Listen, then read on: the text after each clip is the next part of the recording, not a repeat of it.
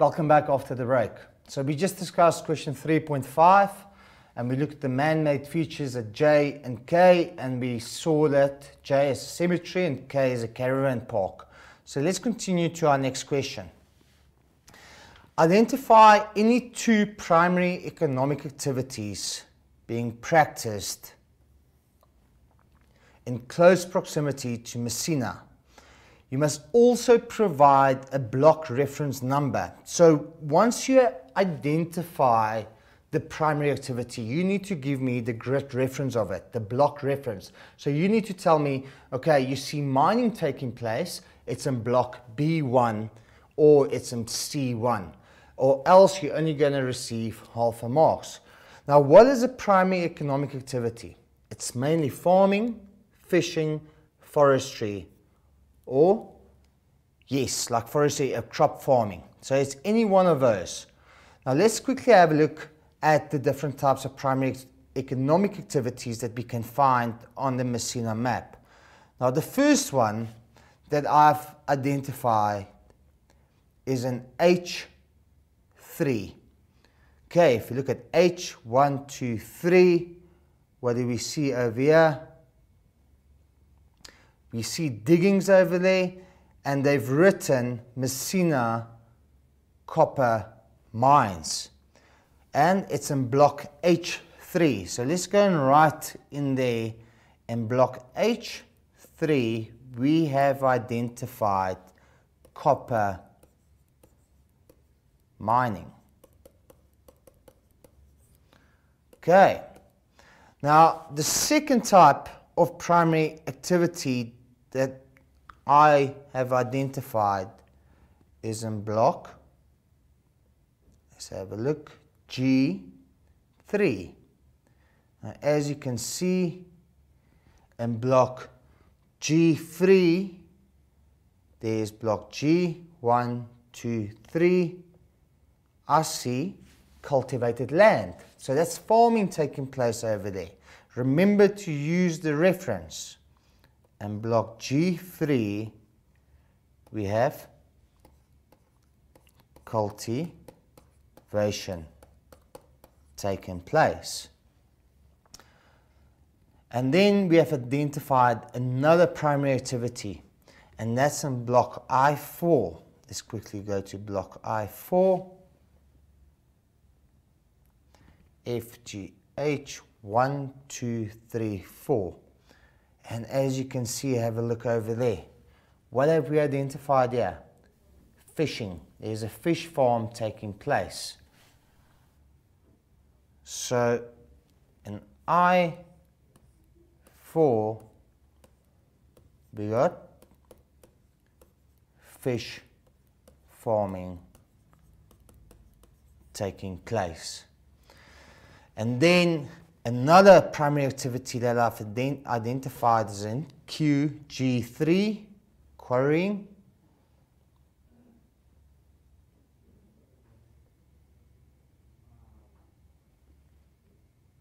If you look over there, you can see, look at the reference over there. Now, if you look at the reference that's being indicated over there and you go down to your references, you can see excavations taking place and the mining taking place over there. So we've mentioned it's in G3 as well. Quarrying. And then I've identified another one in block G1. And let's quickly go and have a look.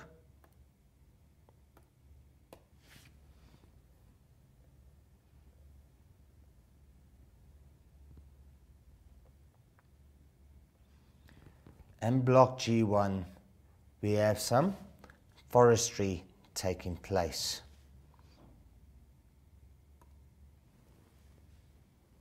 So you could have mentioned any two. Okay, so our next question. Give evidence from the topographical map that there are groundwater sources close to the Earth's surface in the mapped area. Now the reason why we see it is because there's many groundwater is when we utilize water that's beneath the surface of the earth. And if you look at the map of MUSINA, you see many recreational areas and you see many wind pumps. If you look at the recreational areas in and around MUSINA, it's because there's many fountains found at these recreational areas, as well as if you look at the amount of perennial waters that's being found over here. So we can definitely see that it's a high drainage area. Density is quite high in the area. So we could have mentioned any of the following. There's quite a lot of fountains being found on it.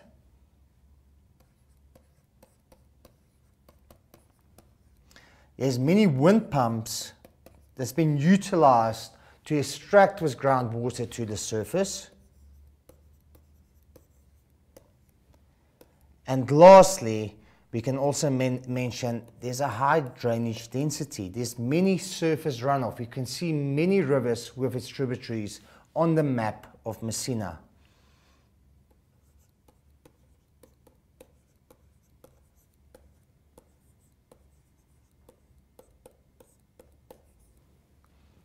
Okay.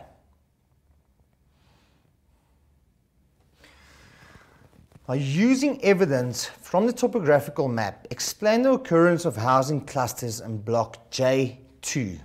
Now let's quickly go and have a look at block J2. Now as you can see, look at the clustering of the houses in block J2. Now why do you think the reason the people are clustered together? Now if we look at the surrounding areas, you see quite a lot of industries close by. So we can make, the reason why these residences are clustered together is because probably housing for factory workers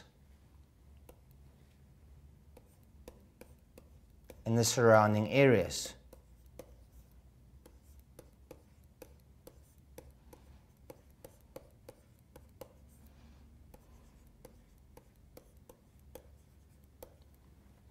Another reason that we can mention over there, it's close to the factory. It's close to the factory. And because it's close to the factory, what happens? They can save on transport cost. So instead of traveling a great distance between the town of MUSINA and to the factories on the outskirts, these small clusters are being built by the factory themselves, so it makes it much more convenient for the workers to travel to work and back. Okay, now our next question is regarding GIS. Now if we look at GIS, Geographical Information System, the first question, name any two components of GIS. Now we looked at, it's basically software, hardware, it's people working with computers and programs. And if you want to name any two components of GIS, we can mention hardware, software, data that we collect like statistical analysis. We need people to do the surveys, and we use networks. Okay. Now identify a polygon feature, an aligned feature, and a point feature respectively in G3. Now let's just quickly go to G3. A polygon feature in G3 will definitely be the cultivated land that we see over there, the sewage disposal, because look at the shape, the cemetery, even the mine dam situated over there. And if you look at the lined feature, we can look at the non-perennial river, we can look at the road, and we can look at the track and hiking trail. Point features will be the fountain over there, because look at the point over there, there's a couple of them. and the trees round in shape. So let's quickly go and write them down. So a polygon feature is the cultivated land.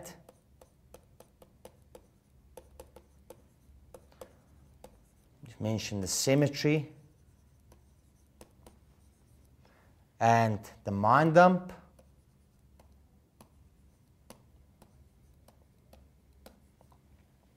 A line feature, it looks like a line, is the non-perennial river.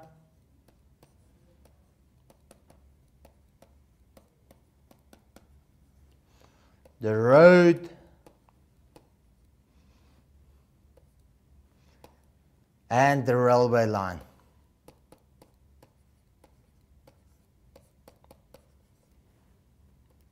And lastly, the point feature that we've identified was the fountain and the trees that we've seen in G3. Unfortunately, this is all we have time for. I hope you've learned something today, and I hope you enjoyed the lesson. Until the next time, cheers.